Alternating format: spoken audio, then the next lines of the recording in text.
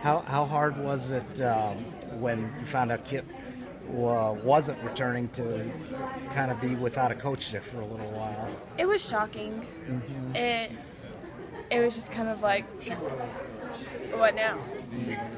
But it turned out for the best, and I think we're all really excited for next season in the fall and the spring, and to see what Heather brings and to coach for her or play for her coaching, and I don't know, it's all really exciting. Did you know her from local club soccer and stuff? I have heard of her name, and I know that she worked with ODP, and I played ODP the last year, my junior year in high school, but I have never experienced her coaching before personally. But I only heard her name through people, and everything I heard from everyone was that she's great, she's awesome, but I didn't know anything really about her until we met her. So.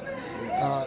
Boy, the last year was a trying one from the beginning of the season, all the things that happened, and then what you guys accomplished, which was pretty good. How much of a growing and learning experience was that for the team going through everything last year?